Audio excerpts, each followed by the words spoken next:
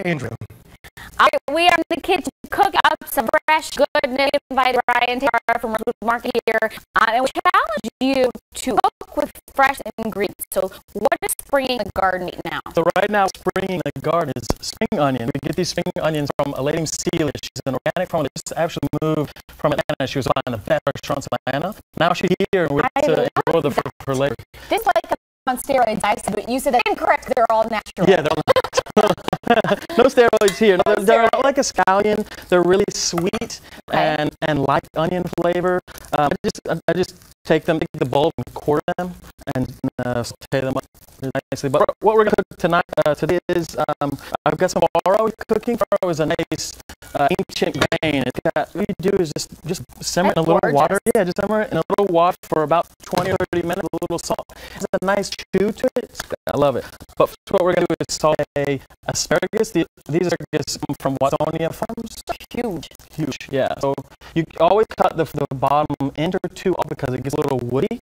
But I try not to do too much to it. Gorgeous. All right. So what are you gonna make? So I cut these the little corn sized pieces, I suppose.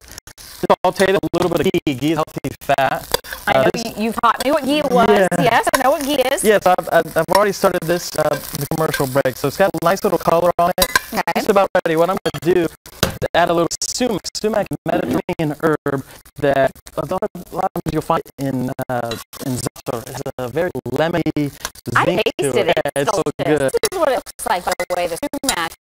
And it really does, but the delicious flavor to it. We add, what else we add? A little chopped thyme. Okay. Just to keep things nice and fresh tasting. You don't want to fresh too much. If you cook it much, the first time when you cook too much, the flavor basically evaporates. Okay. So now you can kind of smell it. It smells amazing. Okay, so what we're going to do, I'm going to take some of this farro. And you have some, yes, and at Rosewood Market now you have some gorgeous trout from North Carolina. You actually have this exact dish. It's our special for tonight. So if you really want to try it, right now just run over to Rosewood Market and it's ready for you. It's about $15. Okay, what do you get for $15?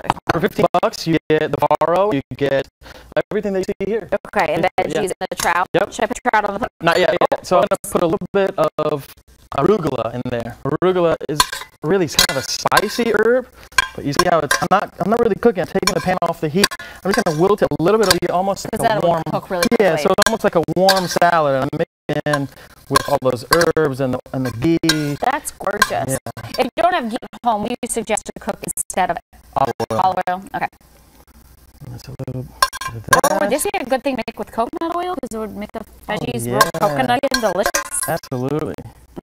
This looks amazing. Now the trout. Now the trout are on top. Favorite that you always bring, the pink Himalayan. What is it called again? Himalayan sea salt. Yeah, right. Okay, it was close. Throw a little bit on there. And then finally, you have special green sauce that you said you all make at Rosewood Market. It's called a michuri sauce. It's traditional Argentinian sauce. It's usually cooked with grilled meats. Okay. It's a sauce of cilantro, parsley, garlic, and a little bit of olive oil and vinegar. And it's gorgeous. A little bit. I actually got it in a season here, and I just like to dot it around the plate. That is so pretty.